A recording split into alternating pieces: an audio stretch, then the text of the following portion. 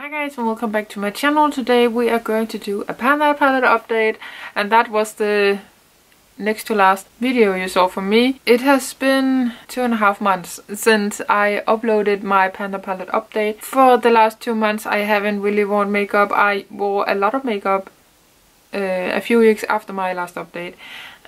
But yes, due to having a baby girl, my energy is just now coming back to wearing makeup, and she is having a routine now. So here in the first part of the day between 10 and 11 until 2 or 3 in the afternoon, she is sleeping. So I can have makeup on and film and in that time frame, so that is really nice to know you have some hours to do something in. So yes, let's just do my Panda palette update. I will insert, you saw it now, but let's just roll some pictures from last update until now. I don't remember my goals, I'm really sorry guys, but here we are at least. I'm really excited to see these pans in my products, but I do think my goal was to finish the purple shade, but obviously I didn't. I did expand all the pans that I have in this palette. Didn't hit pan on the green or this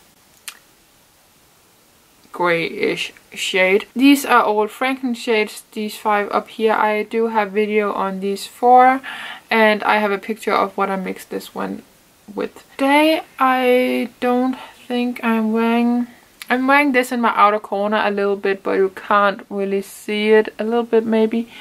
Other than that, I don't think I'm wearing this palette. I'm at least wearing 1 or 2 shades from this every single time I do a makeup look now, because I really want to finish and make some progress on this. For the looks that I have been wearing since I got my baby, I have been wearing these 4 a lot. I've been really enjoying using the orange in my crease actually, and I have been really trying to wear purple and blue. And I did that the other day actually with a red liquid lipstick. That is kind of my update. It is short and sweet. I don't know if I'm going to do one more update this year.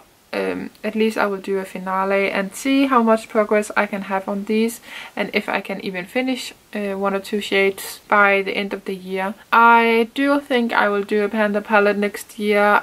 I just think it is going to be on my chocolate bar. Maybe I can combine these 2 in some way. I'm also planning on doing Panda's eyeshadows next year to hit pan on some, because I really like to have hit pan and I really need that change. I don't have the biggest urge to finish some, but I have a little bit, so that is why I have been thinking about just panning my chocolate bar. It is a mixture of Franken shades and the original shades, and I do think of combining a few and then just putting these shadows into this one, so I only have this one to focus on. So that is my plan. So let me know if you want a video where I prep this palette for Panda palette next year. You should definitely check out the other videos in this series for 2020, because I have a lot. And there's a whole playlist in my description box as always. And you should definitely check out the video where I repressed and made these 4 shades. It's actually 3 shades.